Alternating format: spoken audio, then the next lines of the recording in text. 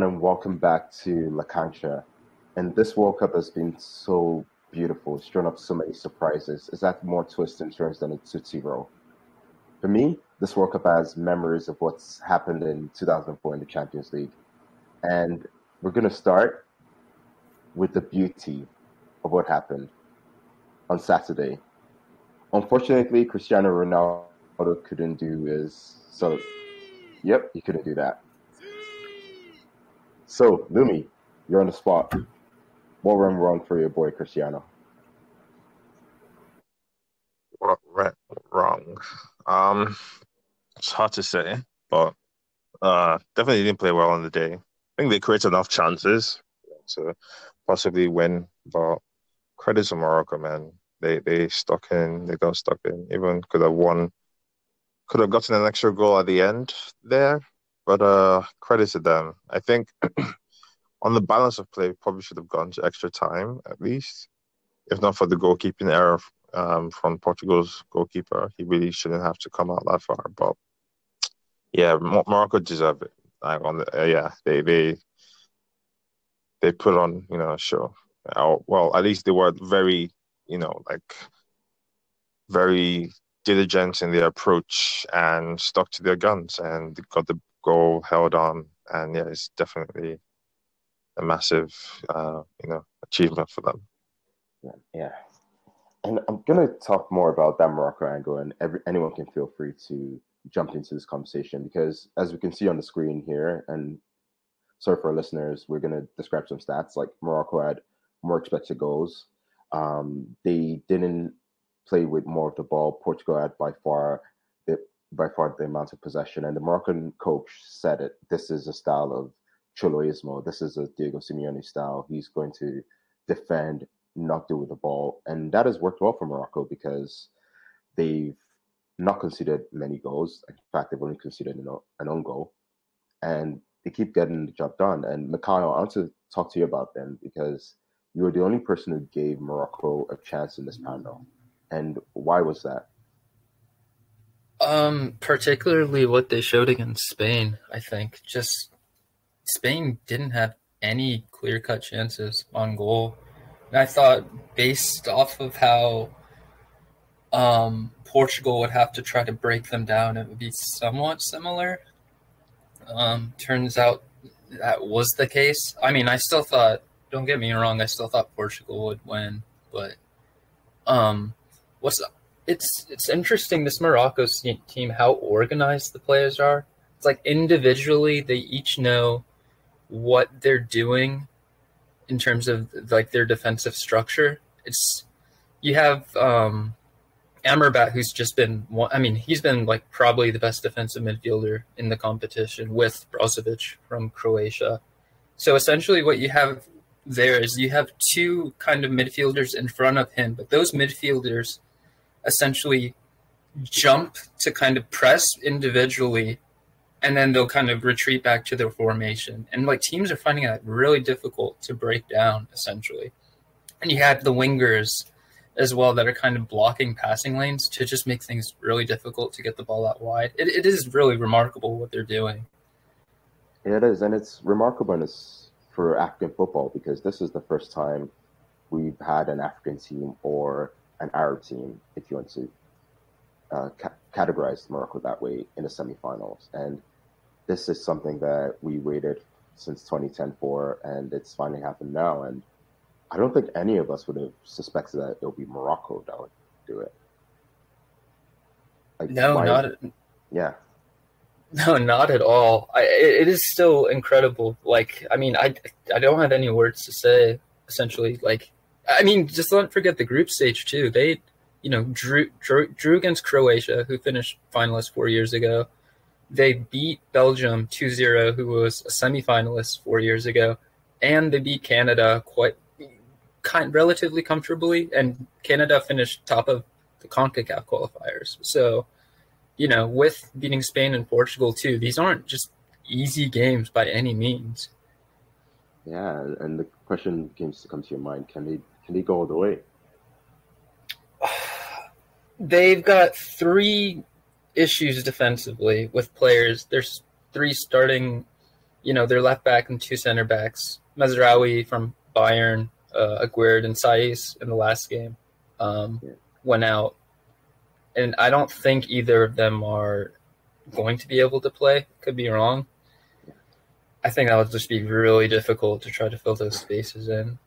No, it will be for sure. I have my doubts. I mean, I would not be surprised, I guess, if it's just based off of what they've given. But yeah, it seems quite pessimistic.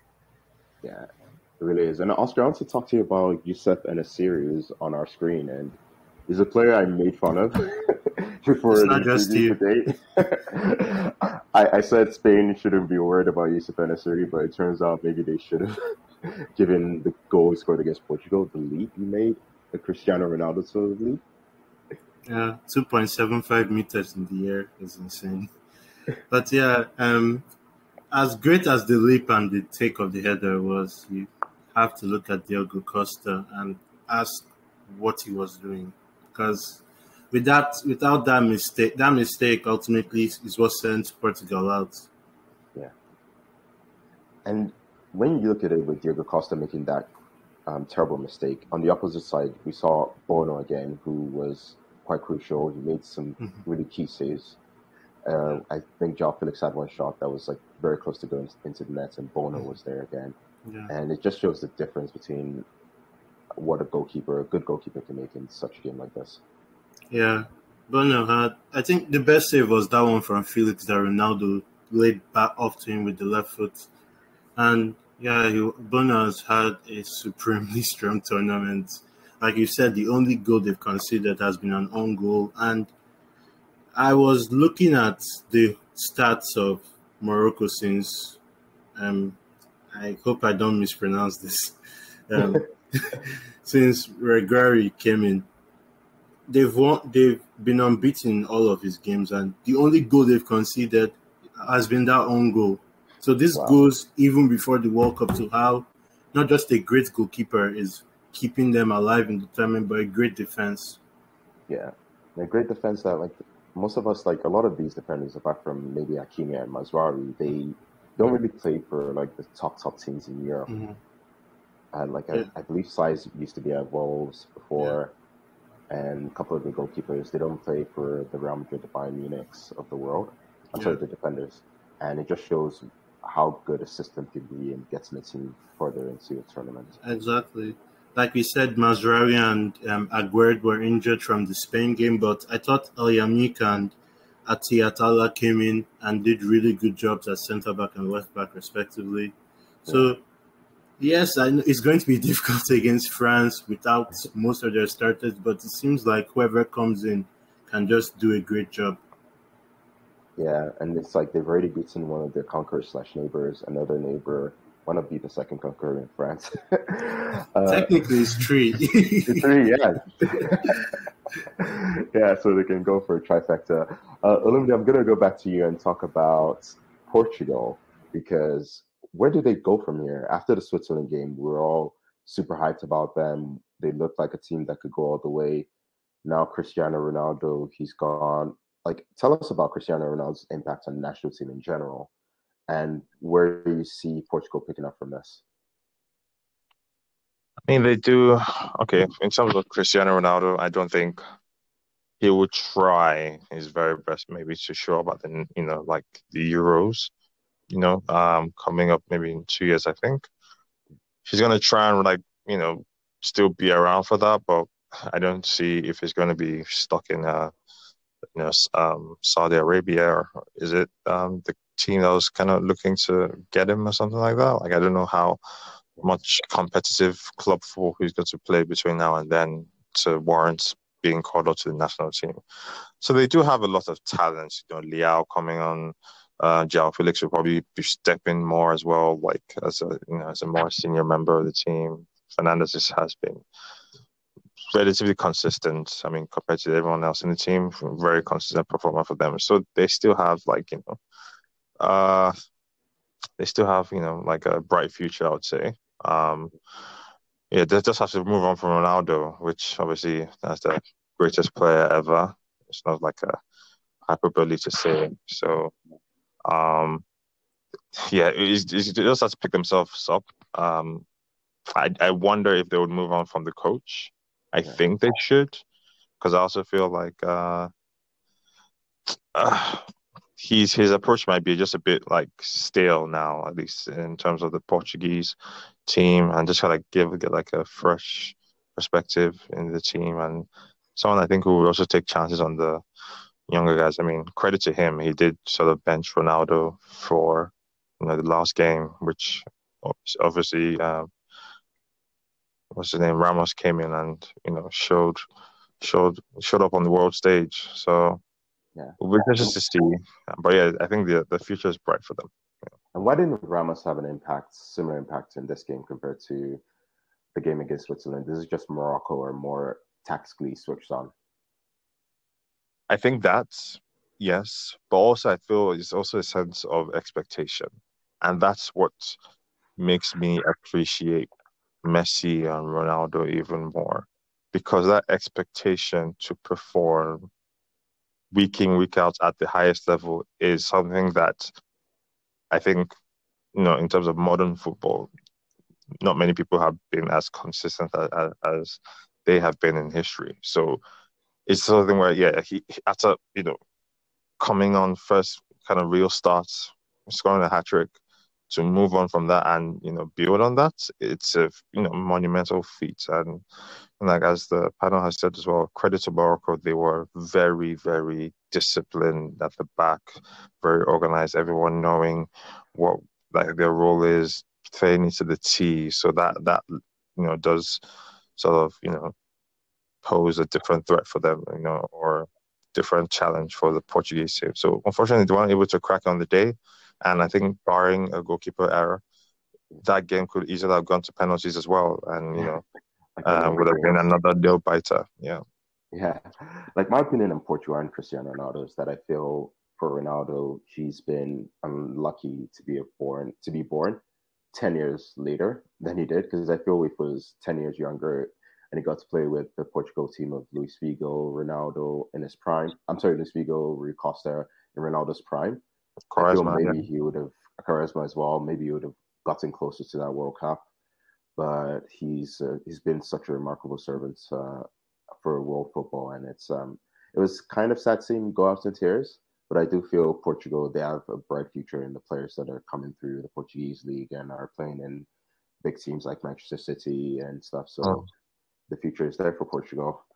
And we're going to go and talk about the other Portuguese speaking team. We're going to talk about Brazil and Mikhail. What went wrong with Brazil? Yeah, it's the favorites are out, I guess. So I think they were. This might sound very simplistic, but I think they were relatively unlucky. I just the sheer amount of chances they created. They didn't really test, or I should know. Livka Kovic made some pretty good saves, but when you only concede one goal and that one shot, pardon me, on target, and that shot is in the second period of extra time, and it's a deflected shot that goes in.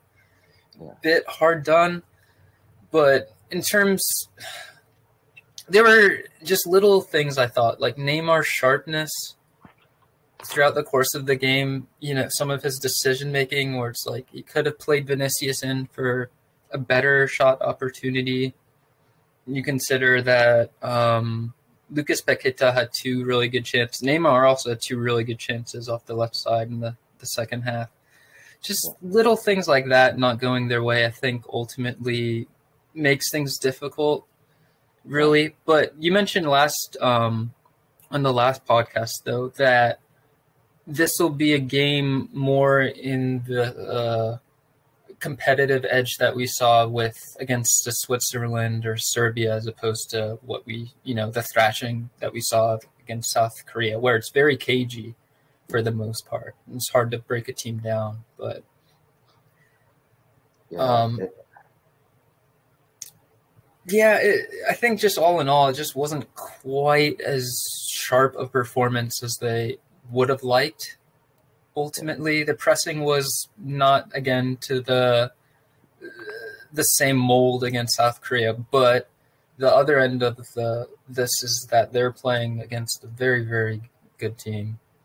Yeah, they really are. And as you can see from the stats, it's like Brazil had 2.55 expected goals, Croatia had 0.63. So Brazil clearly created enough chances to win this game by not just one, but maybe 2 or 3 goals. And the goal that Neymar scored was beautifully made. But it's Oh, just yeah, it after was that, gorgeous. and after that goal, it just seems like they didn't do what Brazil should have done, given how they performed in the group stage, given how defensively strong they were in just closing out that game. And after They were, Brazil, I expected Brazil to just close it out.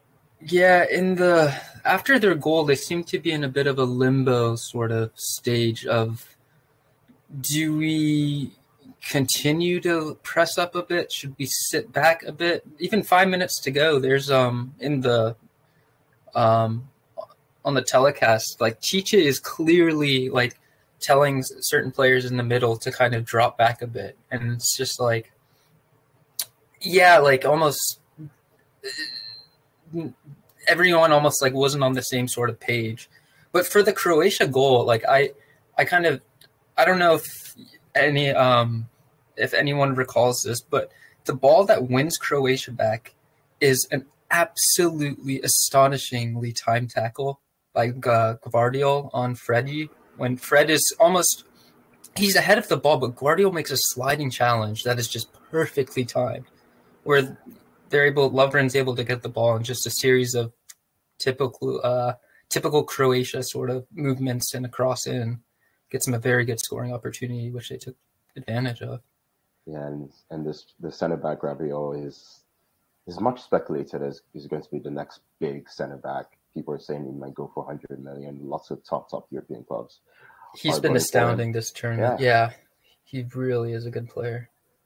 Yeah, but going back to Brazil, Chiche announced that he's leaving the Brazilian national team after this. How would you sum up his legacy? Because in South America, Brazil have been absolutely the best, and it seems like they're the team to beat there. But whenever they've come to the World Cup stage against big opposition like Belgium or top European opposition like Croatia, they've just fallen short.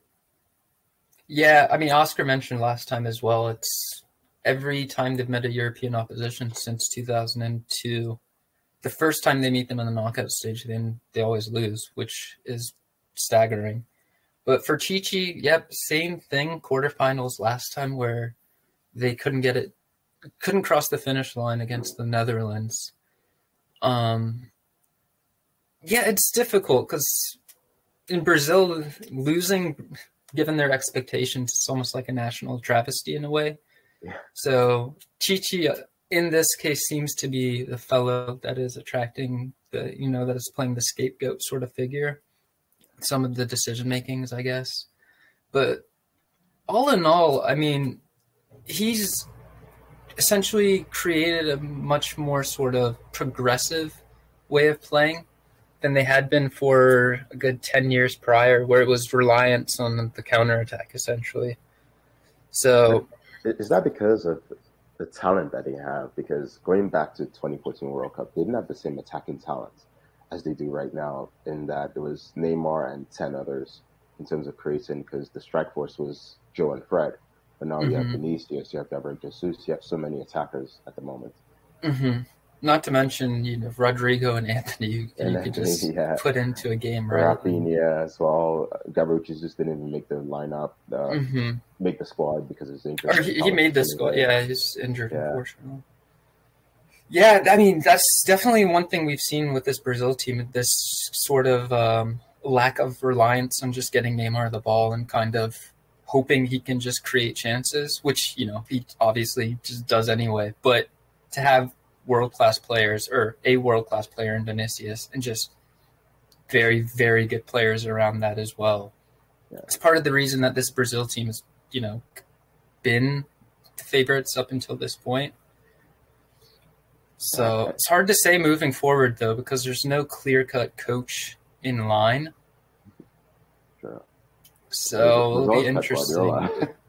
Yeah, I mean, he signed a 2-year deal with City recently. So, I mean, down the line, I wouldn't be surprised. But, yeah, it'll be interesting to see what some of the decisions, even with Neymar, essentially. Is he going to continue with the Brazil national team, despite coming out earlier this year, saying this might be his last World Cup, and so on and so forth? Yeah, I really hope he does. Going on to Croatia, Oscar, how do Croatia keep on doing this? They get to extra time in all their World Cup knockout stages, and somehow they come out on top. Yeah, I don't know how, honestly. These guys are the most slept-on team in the history of the World Cup. Like, nobody gave them, like, I don't think many people had Croatia in the last four following, like, during the World Cup predictions, but they've done it. The thing is that midfield, right, is so good that you could make a case it's arguably better than Brazil's midfield. You could make a case. Because Brazil's midfield in this tournament was just Casemiro. It was 5 forwards, Casemiro, and then 4 defenders. But yeah, like the way Modric and Co were able to, they didn't like we said, they clearly didn't threaten Brazil too much, but they made sure they weren't under pressure for huge amounts of times. They kept the ball well. The plan worked into absolute perfection, and when they needed to get that response, they were able to get it. Like Mikhail said, that tackle to start it off from Guardiola was absolutely excellent. He's arguably been one of the best defenders in this tournament. That combined with, like you said, the midfield and the overall experience of this team, because it's virtually the same team from 2018 minus Rakitic and Mandzukic. So yeah, all these things put together, and you can't really be too surprised that they're in the semi-final again. Yeah, that's why I was a bit surprised with the reaction here in Canada when we got Belgium, Croatia, and Morocco, and people were like, "Oh, it's just Croatia," and I'm like, "Croatia were in the World Cup final last time. They still have a stack." That's a weird reaction, but yeah, it's even more impressive this time because last time the hardest team they beat was England in the semi-final. No disrespect to Denmark and Russia, of course, but they're not as strong as Brazil, for instance. No. So yeah. Yes, there's been some luck on the way, like in that Belgium game, but they fully deserve to be here. Yeah, they fully do. And let's talk about Luka Modric, because the guy's 38. Like, I don't get it. It's almost like a Benjamin Button football reboot, because each year it gets older and you expect the drop off, but the drop off never comes. Yeah. When I talk about Modric, I always tell people, like, football development and form is not linear. Like, different people have their time, and like you said, Modric, while he got into things late, he's been absolutely phenomenal for both club and country. Like, he's the face of this Croatian golden generation, this Croatian super team, as Twitter called them. Yeah, so it's really incredible what they've done, and yeah. It's something I hope will end on Tuesday, though, but it's still great to see. I remember before the World Cup started, we were discussing this off air, and we were talking about Modric, and there was a quote from him that said, "If Croatia wins the World Cup, he's going to retire," and I joked that that means he's not going to retire. But it seems like maybe there's a chance. There's a chance at this point. This World Cup, I'm calling it the 50-50 World Cup. There's no bigger country or smaller country here. Like you said, we can easily have the Croatia-Morocco final as easily as we can have Argentina-France final. So, it's been interesting to see what happens. Yeah, and Mikhail, just a word on Canada, because Canada, they were put in with this Croatia and Morocco super team. And how good is their World Cup in hindsight, given what we saw with what we've seen with Croatia and Morocco and how they played against Belgium?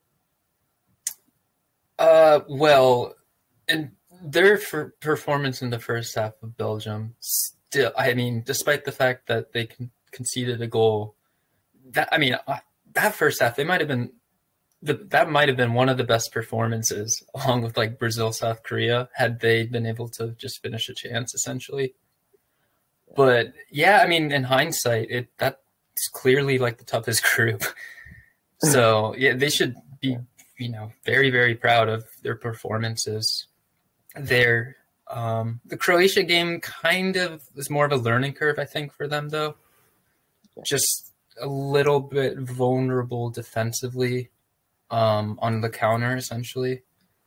But again, that's a learning curve for 4 years' time when they're hosting it, though. I think they could have a pretty successful knockout stage run with the talent they have. It's just a matter of continuing to progress, essentially.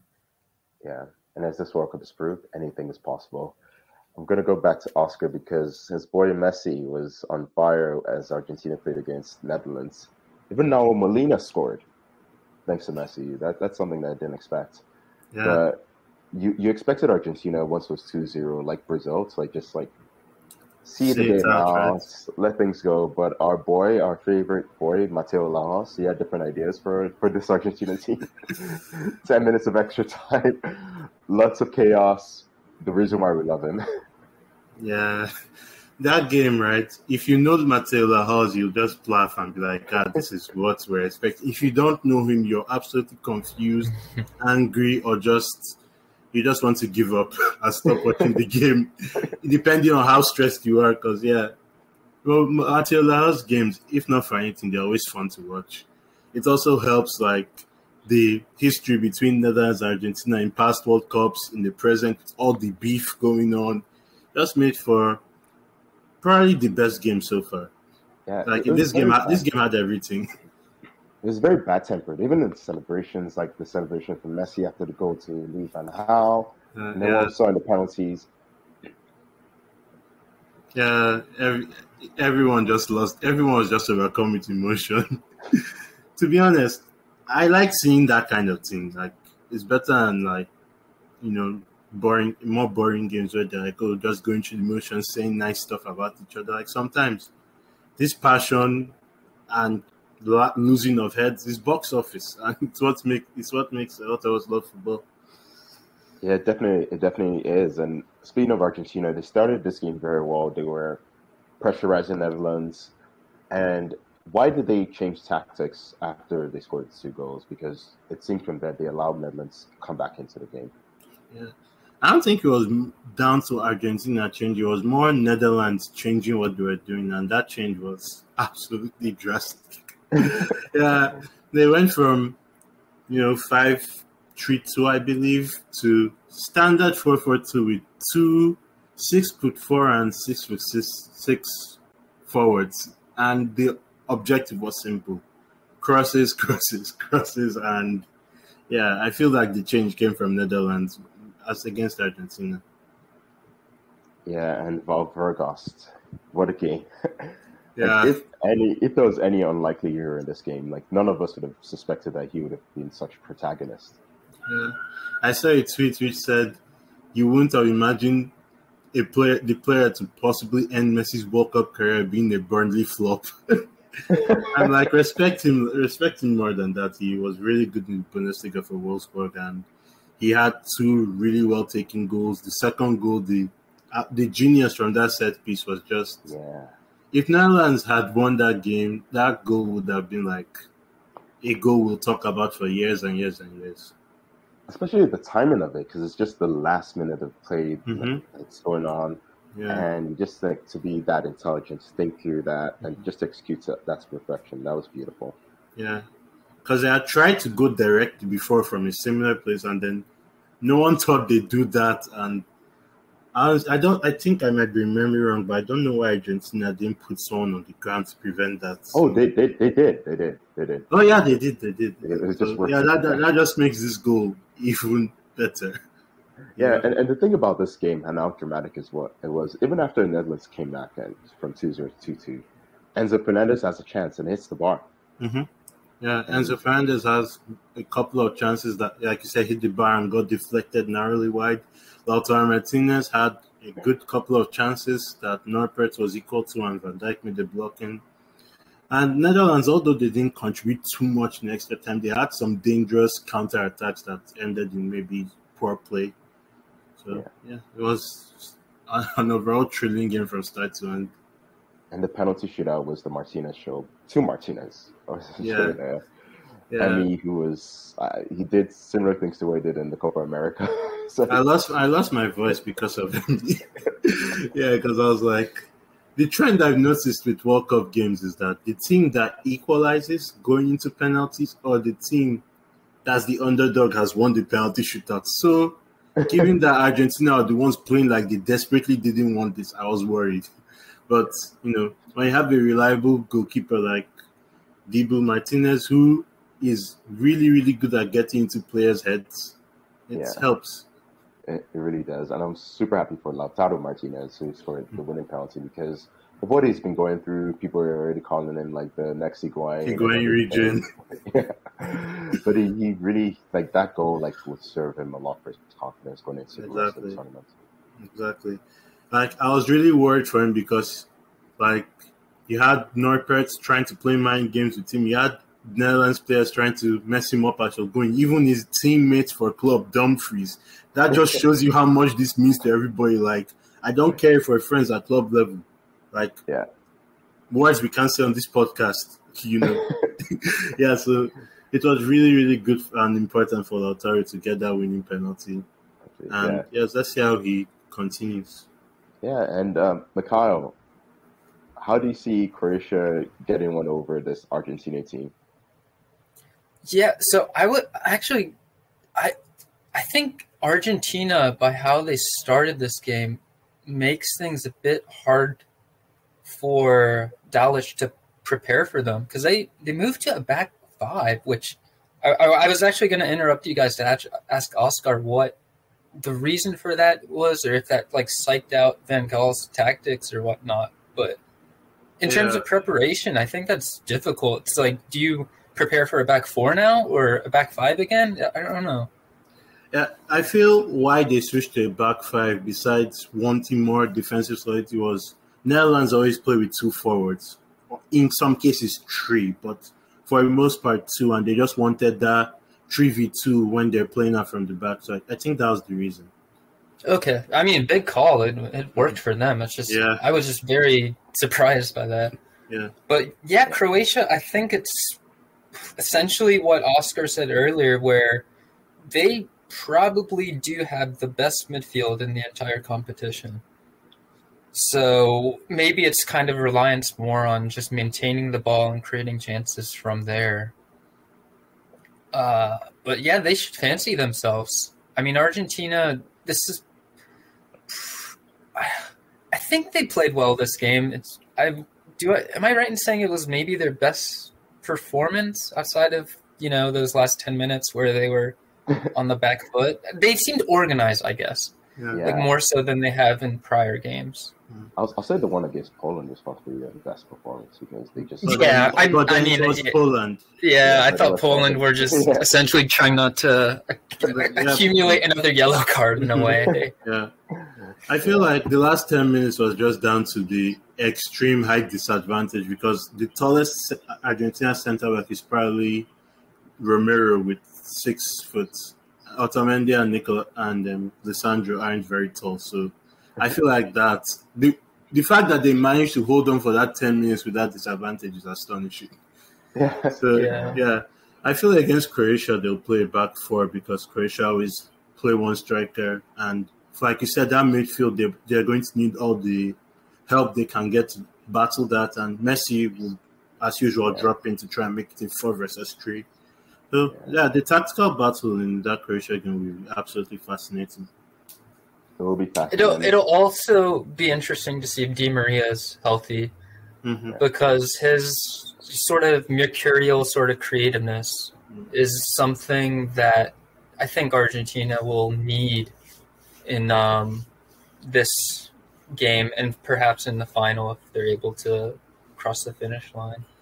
Yeah. I think if Di Maria is fit, he starts, because even before the Netherlands, I was hearing that he's not really ready. But the fact that he showed up for this game for some minutes is a good sign. Mm-hmm. really is a good sign. And this game, Croatia Argentina, it has lots of history because this is where Messi scores his first goal for Argentina.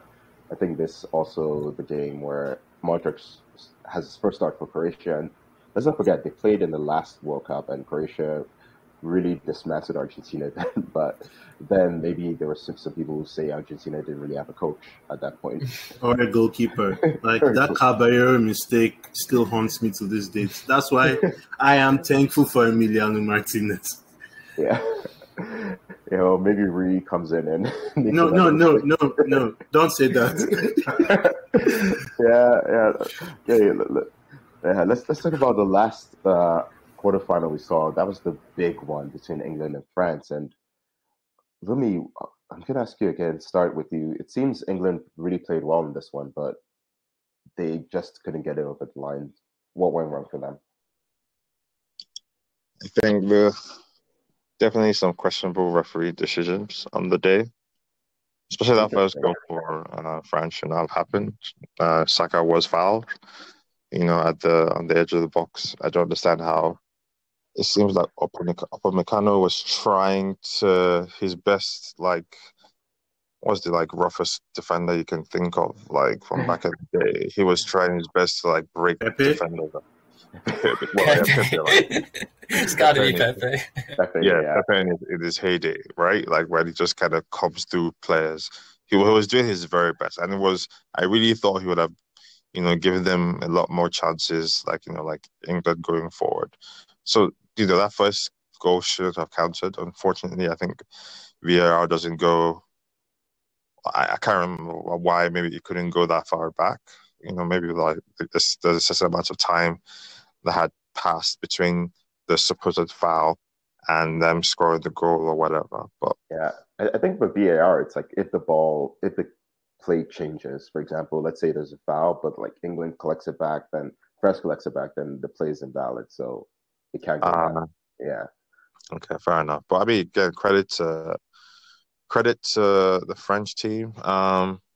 England, I mean, on the day, Saka was their best player. The most threatening when giving the chance to, have the ball at his feet and everything. He won on the penalty at the first stage. And I think as well, the French, backline, I hope, Didier Deschamps, screamed at Upamecano and Hernandez because that challenge he did in the box was so unnecessary. It's just, and in my mind, I was like, okay, if England were the only team I thought could beat France, and help it easier for Portugal. Obviously, Morocco had different ideas, but I think the midfield for England were relatively subdued. Again, it seemed more like, okay, get the ball to Saka's feet, and he was able to sort of move players around and make something happen to some degree. I think definitely taking him off wasn't the best decision, especially bringing on Sterling. I just feel he hasn't shown enough, especially at this tournament, to warrant him being brought on. I can understand Marcus Rashford, coming on for Foden, different attacking dynamic, but on the day, a couple of good saves as well, like Pickford, he did play well. That could have easily gone to extra time as well. Mbappe was relatively subdued. It was fun to see him and Kyle Walker run. I think I mentioned in the last podcast was I know Kyle Walker would stick to him like glue, or try to stick to him like glue as much as possible. So he was relatively subdued for the night. So, Tchouaméni, with his best Pogba and pressure with the goal. It was a very kind of big game, heavily contested. I think the referee decision a couple of ways, kind of swung the match in some ways, but credit to France, Giroud as well, always underrated, and so was always taken for granted in many ways, got the critical goal for them, so they deserved it, I would say, on the balance of play. Yeah, and I'm going to say a couple of points with England. First of all, I'm going to defend Raheem Sterling because he's not at the best of time personally. He had to go back to England during the World Cup because of what happened to his house, which got invaded. I also feel with them, Rashford, he had a really good chance towards the end to send to extra time with that free kick. You sometimes forget how good he is with free kicks, Rashford. Mm. But there's an elephant in the room we haven't spoken about, and that's Harry Kane, who had that penalty that should have changed the complexion of the game. I mean, 100%. But it's like there's no other English player that you would put your money on to dispatch that penalty away, right? So it's kind of like, like live by the sword, die by the sword sort of thing. And unfortunately, I wouldn't have expected him to blaze over the bar. I think he's such a pure striker of the ball, and he's always sort of so precise when striking the ball that you at least expect him to get on targets, at least give the keeper a chance to make a save, maybe get the rebound or something like that. But it's just a shame. It's just I don't think they did enough to really sort of win the game. I mean, they had chances mostly from French mistakes in terms of with the first penalty. Saka had that chance where it's like it's not 1-on-1, but like it's a clear opportunity, and that just goes slightly wide from him. Yeah. Do you feel it was a mistake for Kane to take that second penalty, given that he is teammate to Hugo Lloris, who he possibly done tons of training with? Maybe a different penalty taker at that point might have been wiser from England. To be honest, he's Harry Kane. I mean, he went level with Rooney with that penalty, the first one. So the opportunity to go ahead of Rooney and be the all-time goal scorer for England was there for the taking. So and he went the same way as well. Just, if he kept it down, he scores because the placement was too high for the keeper. But unfortunately, he didn't. And I would say he was still the best player for the job to take that penalty, in my opinion, though. Yeah. And Mikhail, from a French perspective, France, they didn't really show up in this game. As you can see, the stats, like they were beaten in expected goals and shots and targets and big chances created in possession, but yet they still win. Yeah, they pretty much lost the battle in every major statistic. I thought they were quite lucky to win this game. A lot of favorable calls that affected the game.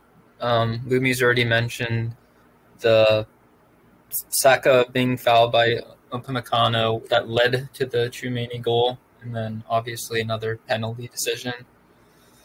But that's the thing, like even some of these decisions, I was curious why Saka was taken off, because he was the most dangerous player, but it's almost like he was like hurting by the end. But sorry, from a French perspective, essentially it's just they really just got the job done by moments of brilliance from Tchouaméni's goal was sensational. Essentially, just no run up to the ball, ability to kind of just bend it. A little bit fortunate to get it through Bellingham's legs. And then the Griezmann cross in the second half was very, very impressive as well.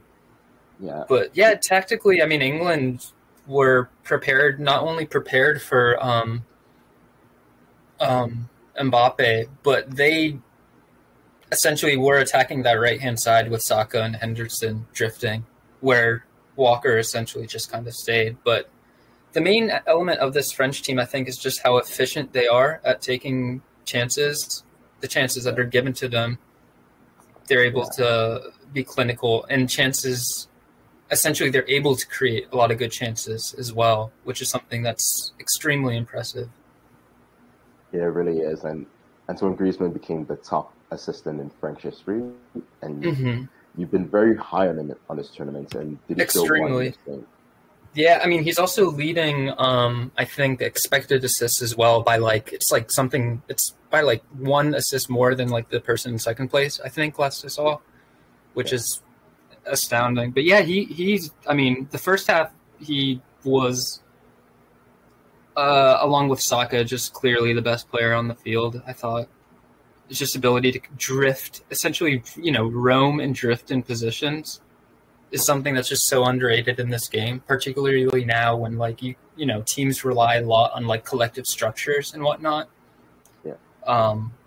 Yeah, he was incredible, and will be highly important, extremely important in this Morocco game, who are just so solid defensively. How do you see that game going? Like, do you think Morocco, given the fact that we've mentioned that France didn't really show up in this game, do you think Morocco can take advantage of France's lackadaisicalness, or will France just do the same thing? Yeah, I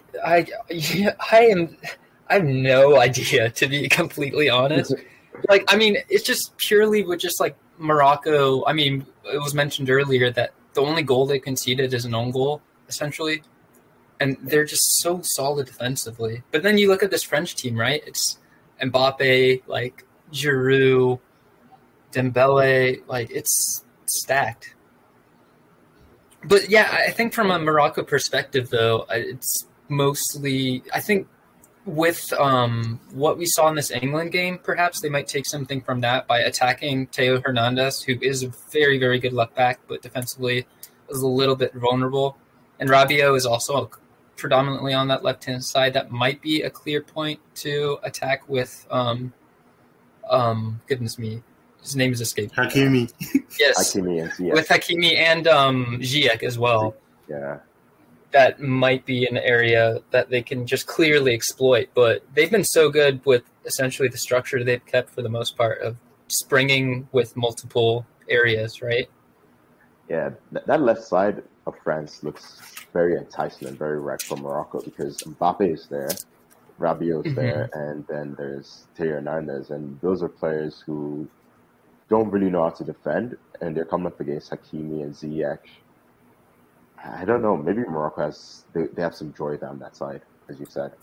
Yeah, I think so. But yeah, I mean, sorry, Oscar. I was going to say on the opposite end, Hakimi might be restricted because leaving Mbappe alone is a problem. Because if you don't damage Theo enough, Mbappe has no one to stop him. So I feel that it's like going to be an interesting battle. Yeah. Yeah, no, that's a very good point. I think in a way it might actually benefit them if Hakimi kind of stays at home, more so than he's done throughout the course of the tournament. Just Mbappe is just so good. I think between Ziyech and Unahi, they can do something to Rabiot and Theo. Yeah. And he's had a really good tournament as well, Unahi. Or what's his name again? The number 8, right? Yeah, Unahi. I remember him because his shooting against Portugal also made me lose my voice. Yeah, that's what Luis Enrique said. Like post game, he referred to him as "who's that player," which I just thought to be somewhat funny. Yeah, Unahi and Amrabat have been exceptional in this tournament. Yeah. For France, would you move Koundé back to the center back position? Given what we've seen with Upamecano? No, I think Buffon versus Pavard. No, I think he's clear. It's sort of the Barcelona issue, right? Where he's like their best right back possible, and he's also one of the best center backs possible. Yeah. I mean, I wouldn't be surprised though with the game Upamecano had that maybe Konate might be back in the squad, perhaps. I mean, Deschamps is not afraid to do that as well. That's part of the reason Pavard was dropped after one of the group stage games, first game maybe for Australia. Konate, or for Koundé, pardon me. Yeah. And so, guys, it's prediction time. No. Who's going to win both games, and who's going to be champion? You'd have to be insanely brave to predict now. After I know. I think I'm 1 for 4 in the last one. I was 4 for okay. I was 4 for 4 in the last round in terms of what I wanted to happen, not in terms of predictions. So yeah, I was 0 for 4. Should I play what I predicted last round? I'm just gonna play it. Okay. Yeah, I'm curious.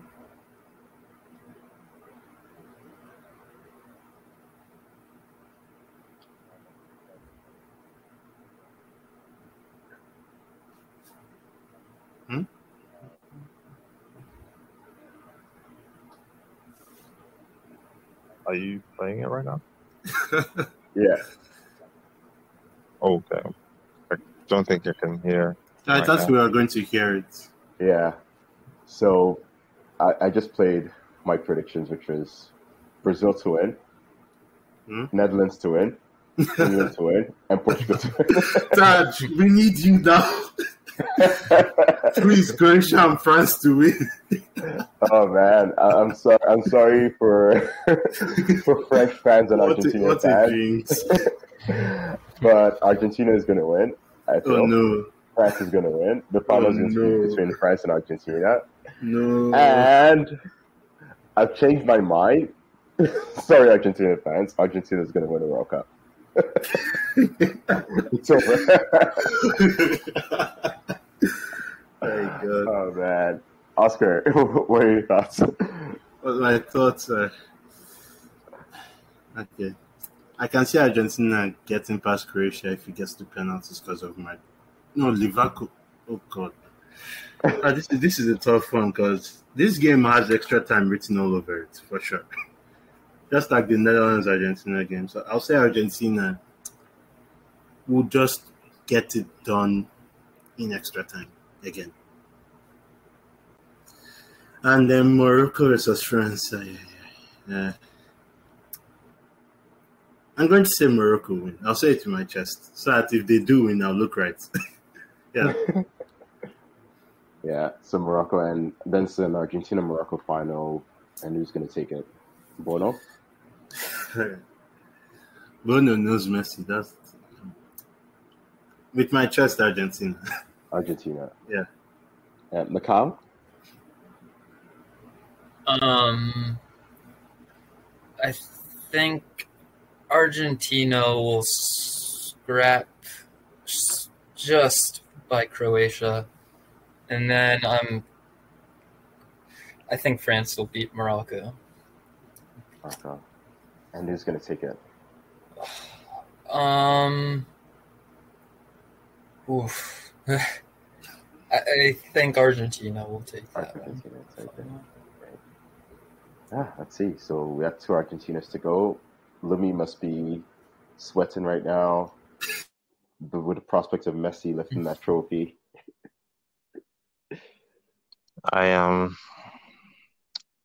I'm one step away from depression. Just the thoughts of him just going, because anything but France for me, I don't see it as a positive outcome. Like, no, I don't think. Come on, Morocco winning it will be a positive outcome. No. No. So I mean, like, in terms of stopping Messi from winning it, like I see France as the only team, but just after what Oscar said now, I don't know why. And I'm just looking.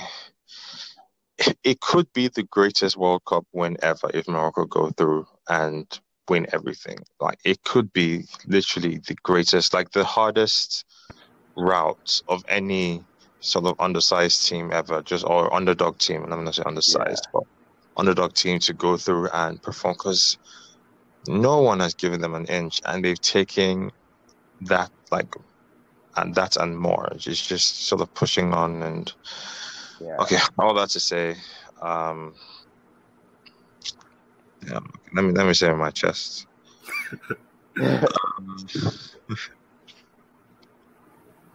Argentina to win in extra time, and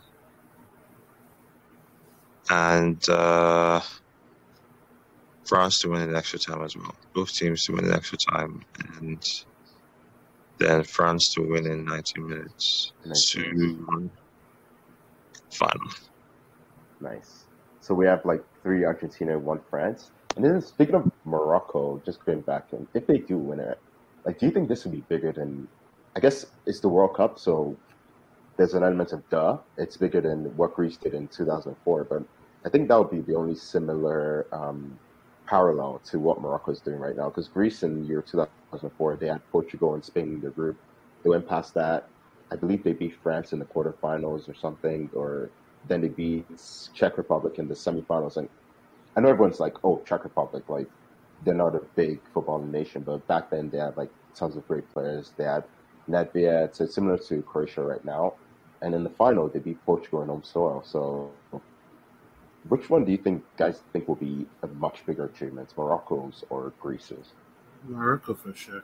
Morocco. Because they were also in a very difficult group too. Sure. Because the Greek Like that. arguments would be like they had Portugal and Spain in their group, and Portugal were the hosts, and they beat Portugal twice. God damn. Yeah, I'm going to say Morocco because the World Cup is, and they'd be the first African team to ever win it too. So there's that team too. And just like the caliber of teams they've had to go through, like especially now to beating the the former world champions, right? Like in the semifinals, like, and then going on to win it, it would be, I think, the greatest. Like probably second to, or maybe on the same level more, depending on how you look at it. Leicester winning the Premier League when they won it, when they did something similar, like footballing feats. Yeah, that's what I would say. Yeah, I guess even Porto with the Champions League, but the thing is, Porto's path was a bit less tricky, to be honest, in that year. Yeah. Mikhail, any thoughts? Yeah, I mean, I think even what they managed to accomplish already, just being the first sort of African Arab side to make the semifinals, is extremely impressive in this day and age. In particular, where it's just a clear-cut European, South American like hegemony for those the Final Four. I mean, gosh, if they beat France even just to get to the finals, that'll be something else. They're gonna have to declare 1 week holiday in Morocco. Yeah.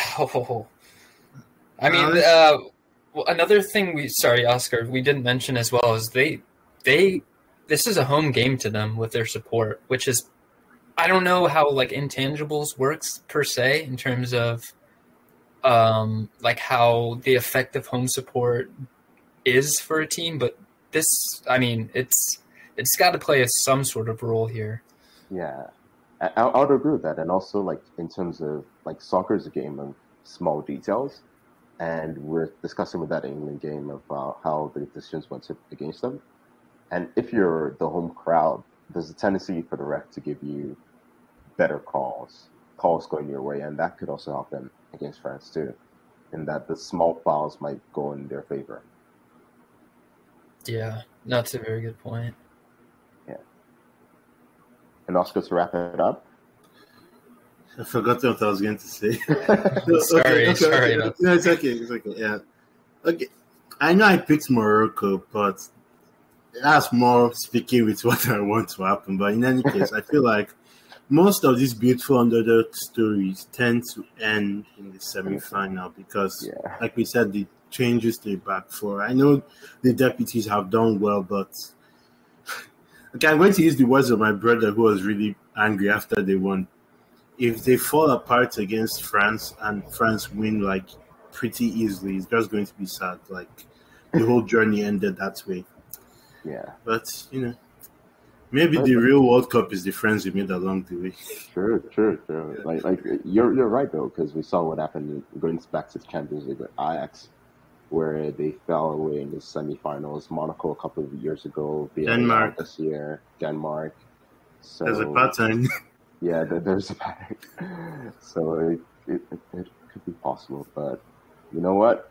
But then, the team that beat the underdog lost in the final. So Juventus against Monaco. Sure. England against Italy. Liverpool against Villarreal. Can I go on?